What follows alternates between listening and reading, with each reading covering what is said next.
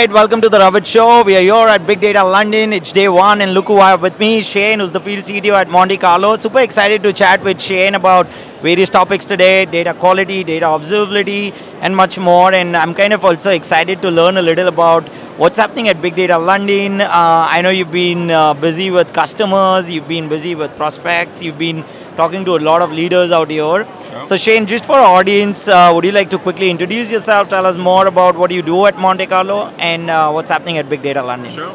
Thanks, Ravit. Yeah, I'm Shane Murray. I'm the field CTO at Monte Carlo.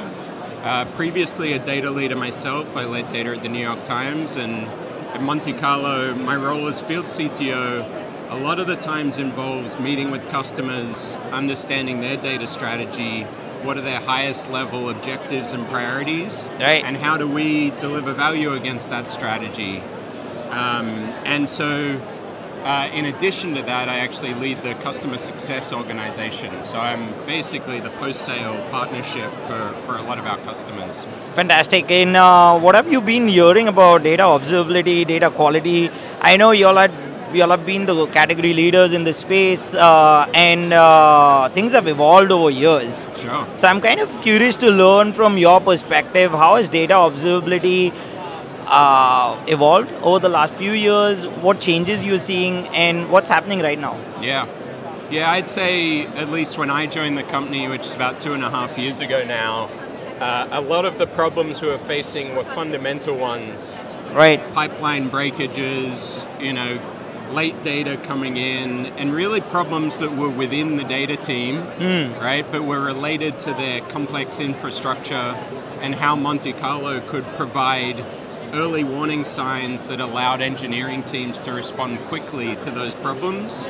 So it was really about speed of response, being ahead of your data consumers in finding fundamental issues. I'd say that's still part of the problem, but a lot of the analytical environment for data teams has matured. And typically what I see with our customers, some of whom I've met here today, we have Roche here speaking, we have Skyscanner, we have some really good companies that are here speaking at this event. Very often the breakthrough for them is a data incident that's not necessarily just about your infrastructure, it's actually about business processes upstream that you've been able to identify issues with through the underlying quality of data. So that kind of leads me to where the space is evolving. One is we do way more than we used to in the quality dimension. We used to talk about freshness, volume, schema, quality. Quality is a huge dimension, and so the larger companies we work with, there's a lot of work we're doing to ensure quality at the source and through their pipelines, and ensure that it's consistent and fit for use for data teams. I think the other thing that's evolved is just the extent that we're integrated across the enterprise stack. Yep. We just announced an integration with Dremio.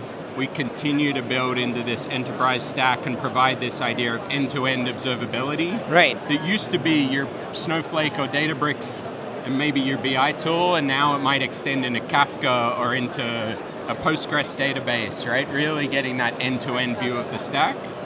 And then of course you have the Gen AI evolution, which comes with its own quality and reliability challenges that we're addressing. Exactly. No, those are fantastic insights, and thanks for sharing that. That's one of the things that I've been also chatting with a lot of enterprise leaders out there, and this is one big problem that they kind of feel they are going after. They want to solve these kind of challenges. And recently I remember we did like a Gen AI summit, and it was a small meetup that we organized, and we had like almost close to, I would say, 10 speakers presenting for 30 minutes, and there was so much around Gen AI, but one thing in common that I always saw in every slide was data quality.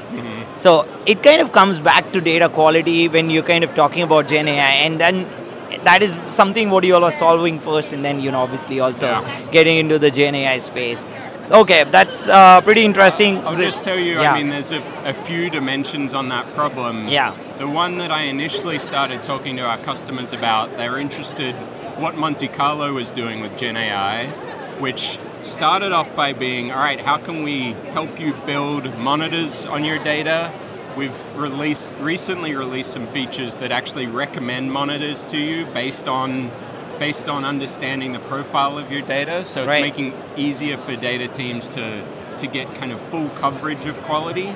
But then I think what's more interesting and important is how we support that Gen AI stack. And so for some customers already, we're supporting RAG pipelines, fine-tuning pipelines where they might be building a chatbot and they are fueling that with their own customer data. Similar, you're going to need observability on that customer data to understand the reliability of those pipelines, the accuracy, and how you can ensure you're feeding the LLM with reliable data. Very important. And then we're branching into areas like unstructured data and also LLM observability. So these are areas that we're continuing to explore. That's awesome.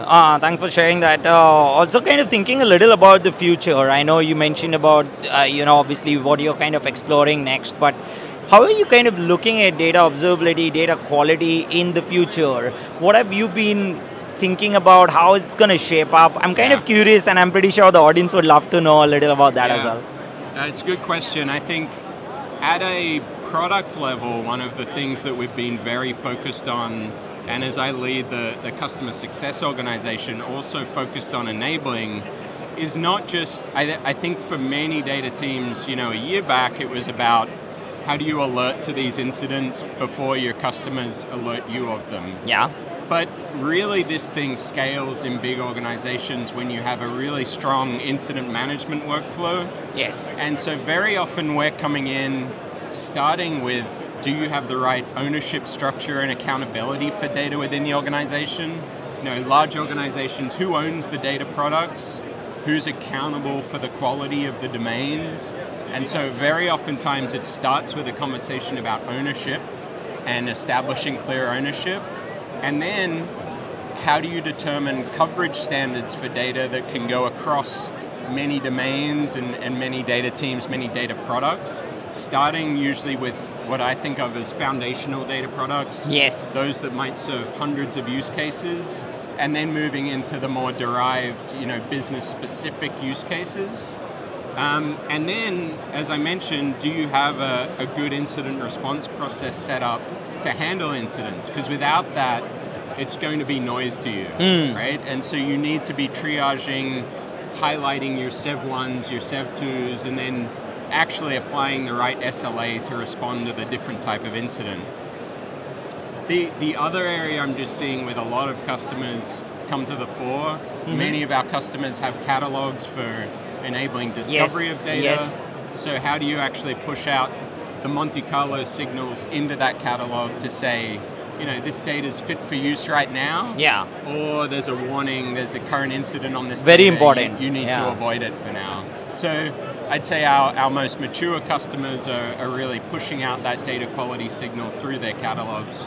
Fantastic. Those are fantastic insights, Shane. And quickly also wanting to know a little about what's next at Monte Carlo. Yeah. What can we expect next? I know Impact is kind of coming very soon. We'll get many more announcements that would be announced, but anything that you would like to share with the audience?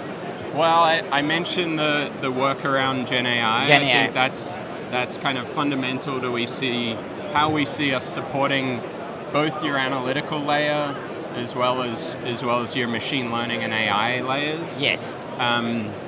We've been releasing a ton of features around the actual quality of data, which I alluded to, and then we've got a ton of new quality reporting that's up and coming. So probably likely in the next few months we'll have some releases there that are super interesting. Can't wait. And I think it responds to this demand of sometimes it's governance teams, sometimes it's executives, but how do I report on the progress of these initiatives? And also, how do I think about this critical machine learning product and what quality that's at or what reliability level that's at?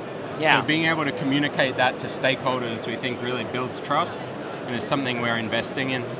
Very excited about what's next that's coming up for Monte Carlo. Thanks for sharing that. One last question for our audience is, if they want to reach out to you, is LinkedIn a best place? Where can they reach out and learn more about what you do? I'd say you can find me at Shane Murray on LinkedIn. Awesome. Or smurray@montecarlodata.com if you want to go to me directly. But yeah, Awesome. please reach out.